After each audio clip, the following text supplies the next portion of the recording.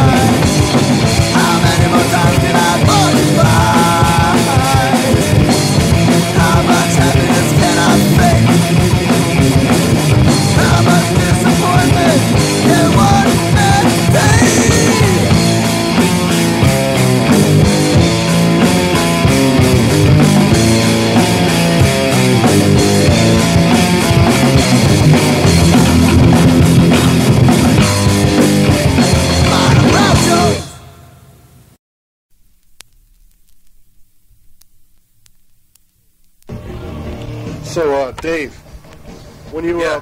put out that Splitsvilles comp, Right. how come you didn't put any stuff from like your really early demos and like your very first single on there? Are you ashamed of that or something? What do you mean? Well, like, you know, you put out that compilation, Splitsville was supposed to be like all of your odds and ends. Right. But you didn't We put got pretty much everything. Well, no, you totally ignored all your first recordings. Oh, You know, you put out you that... mean the very... You put out that single Thursday Town 81, and there was like 10 other songs recorded at that same period that were never released. Well, How come you didn't put those out? Well, all right. You've done your homework, pal. Yeah. Well, I mean, you have a good memory. well, sure. You know, I was there in the beginning. I know. Well, I don't know, Frank. That stuff's You're embarrassed. Kinda, man. I mean, you listen to that? Like, That stuff's great, man. nah, that shit's horrible, It's man. beautiful stuff. Oh man, if that shit ever got out, like, anybody ever heard that? Yeah, well, I'd you know, I mean, freak out, you man. did you release it as a demo or anything like that back in the day? No, not even, man. We just kind of. But there are tapes of that stuff floating around. Well, somehow someone got some. Like, Well, what would happen if that stuff was ever released? Like, how would that make you feel? oh, I'd probably like would hide somewhere for a while, man. You're that embarrassed of that stuff. I would seriously. I probably wouldn't even probably take a break from touring, man. That shit just makes me want to vomit.